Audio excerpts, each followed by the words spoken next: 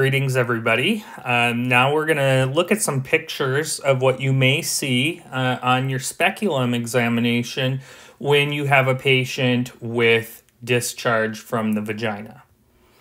Now this is normal vaginal discharge, and it's kind of tough to see here, but you're going to have normally in the vagina a mucousy-like discharge.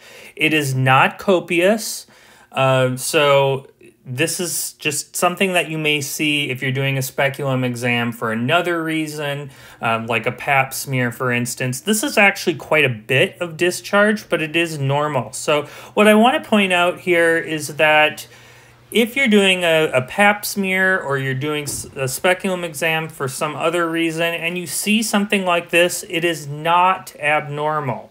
Okay, so unless the patient is complaining of symptoms like itching and burning, or they say, you know, my vagina is smelling a little different than usual, my underwear smells a little different than usual, then you need to do a workup. But if they just have a little bit of discharge that you notice incidentally, you don't need to do a workup for this because some vaginal discharge is normal.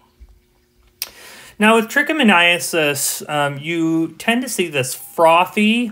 It may be described to you as frothy, or it may be described to you as grayish green.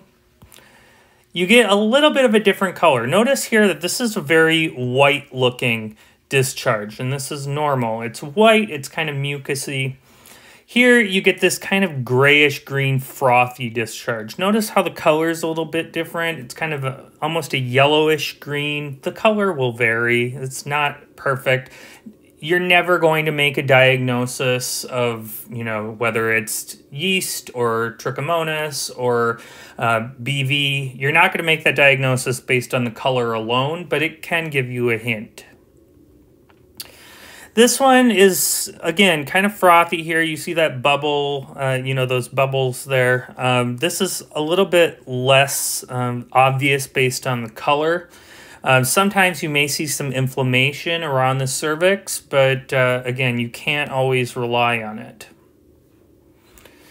All right, so maybe a little bit of inflammation here, but it's very variable.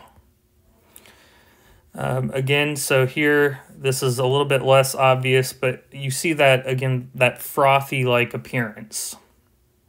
Now, this is the strawberry cervix, and this is fairly specific for trichomoniasis. So you see these little punctate-like lesions, and they'll be surrounding the cervix. Here's the cervical os right here.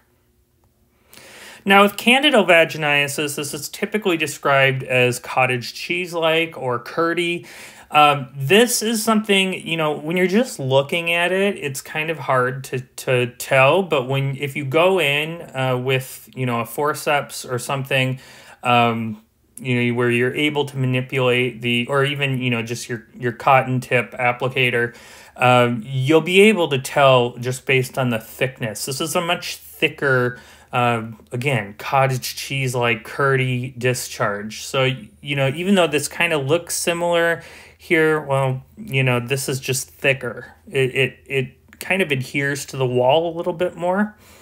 And again, you're going to see a little bit of inflammation here because remember, this is a vaginitis, not a vaginosis. So you can see this is kind of thick here, but you can get a little bit of pooling in the vaginal floor. Now with BV, you're not going to see inflammation around the cervix or anywhere in the vagina for that matter.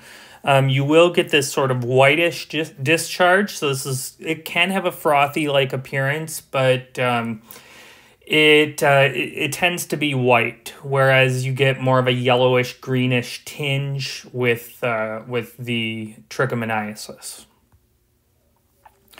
It can be very scant. So the discharge, there might not be much, but the woman will tell you it stinks.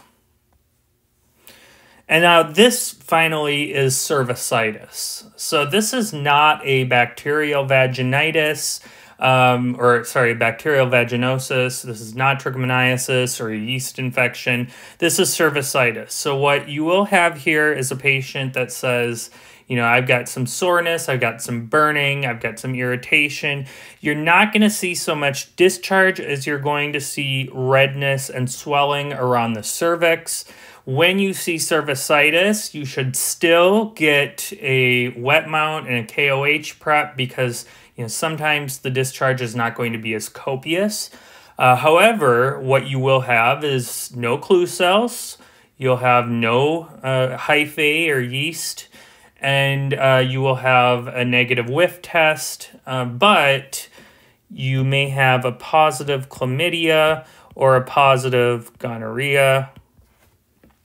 So this is, again, why we always do those NAATs, because this could be a chlamydial or gonococcal infection. We want to make sure that we are diagnosing that, because not only is she infectious, but if this is not treated, she could go on to develop pelvic inflammatory disease, which is a complication of untreated cervicitis. It can ascend into the uterus, into the fallopian tubes. She can develop adhesions, raises the risk of an ectopic pregnancy or of infertility. So it's very important that you catch on to this.